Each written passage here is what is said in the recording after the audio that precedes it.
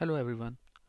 In this video, we will learn what is unit testing and specifically how you can do unit testing in .NET by using NUnit testing framework. So let's start. In this first video, we will see some terminologies and then we will see what is unit testing. We know that what is manual testing. Manual testing means you test your features manually. For example, you need to test a login screen and there are two fields, login and password, and there is a button login. Now you will enter different login and different passwords, correct and wrong, and you will click on the login button to see if login password is working or not. This is manually done. What is automated testing? If we do the same login testing by writing our code, by writing our code mean we'll use some tool, we will write some code, and that tool will do these things, entering the login, entering the password, and clicking the button automatically. We will call it automated testing. So this is just one example of automation testing or UI automation testing, where we are testing the behavior UI behavior by tool. So these are two examples, Selenium and Test Complete, which helps you in doing the automation testing and specifically UI automation testing. There are two other categories of testing we may see here. One is black box testing and one is white box testing. What is black box testing? A black box testing means a tester does not know what is inside the functionality, what is happening inside the block. And block means the point you are testing, right? So you don't know the internal structure, design, implementation, logic, and you just know what input and what output. So you give different inputs and then you see if the expected outputs are coming or not, and you make your decision based on that. This is also called behavioral testing.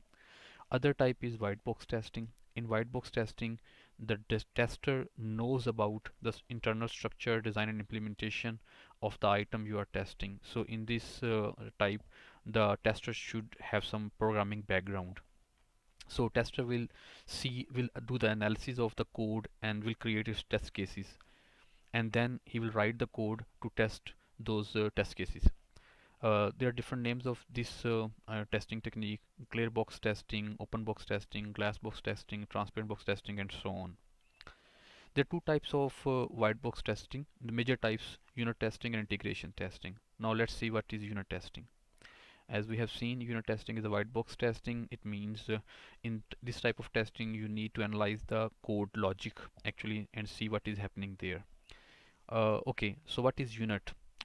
Unit means, let's suppose we talk about OOP. In OOP, we can say a function in a class is a unit, right? So we need to test each function by providing its required input, and then we see the expected output is coming or not. So this is simple type of unit testing. Normally we can do unit testing manually. I mean, we can write the code and run that code to see if the function is behaving correctly or not.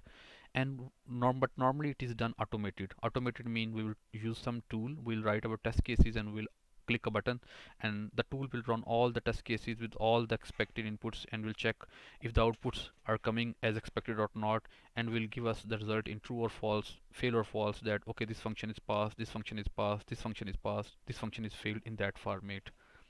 So what is benefit of doing the automated testing? The benefit of automation testing is that, let's suppose you have now hundreds of functions and you make some change in some function, and you are thinking that this change may create ripple effects in other functions. What you will do, you will have to test all the suspected functions manually. You will test each function manually, either by either by executing your unit test. Each function you will have to separately call your function. But if you are using automated approach, you will click on a button and all the functions will be tested on automatically, and you will see, okay, if any function is breaking or not breaking. One important point to remember when you are doing unit testing is that you do the unit testing without considering external dependencies. What does it mean? It means that if your function is using, if your function is dependent on something, dependence on something means your function is dependent on database, your function may be dependent on files, system, or network, storage, something else. So you need to test your function without those dependencies. Now the question will come, how if my function is using something like database, how I can exclude that dependency from my code. Should I need to comment those lines? No, no. If you will comment those lines, your function behavior will be changed. So you need to write code in a way that that dependency should be replaceable, right? We will learn how we can do that using dependency injection concept. So when you do your development by considering the unit testing in your mind, then you write a code in different style, right? You consider these dependencies very seriously and you write the code in specific way. We have different unit testing frameworks. So when you are going to have hundreds of functions or units, so you need some framework which will help you in automating the execution procedure. So for example, NUnit is a very popular unit testing framework, specifically for .NET applications. There are a lot of other unit testing frameworks available. You can check on this link here. So let's take an example to understand it better way. So let's say this is the actual function you have written in your application, which takes some input and applies some conditioning and some other stuff, and then returns some output. Now, as a tester, you will see this function, you will analyze this function, and you will prepare your test cases. You can see that, okay, one test case is that you need to provide ABC as input and expect 10 as output. You need to provide XYZ and expect 20 as 20 as output, and then if you provide anything else, you will get 30. And you can also see that the user hasn't handled any exceptional cases. For example, s is null, so but according to the logic, the function should return 30. Okay, now what you will do as a tester, you will write the logic, your unit test code like this one. You will create the object of this class, and then you will call this function and you will provide different inputs. For example, I'm providing ABC here and I'm expecting that the function will return me 10.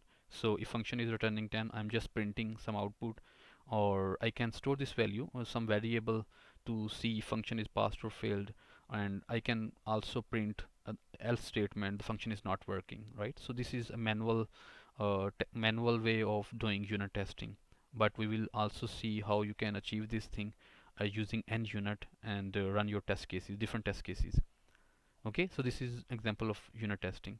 What is integration testing? Integration testing is similar to unit testing. You test your functionalities by providing the input, and you compare the output with your expected result and see if the function is working as expected or not. But the difference is that here you consider external dependencies. So if you are worrying about that, if we will ignore the external dependencies, so how we are sure that our application is working fine or not?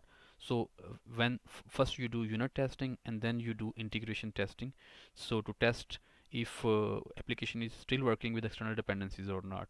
Okay, but because if you have run unit tests before integration testing, you can say that my function's logic is working fine. But when you will run integration testing, and if anything fails, it means that is because of external dependencies, and then you can check the external dependencies separately. Okay, so we'll start unit testing with NUnit in next video. Thank you.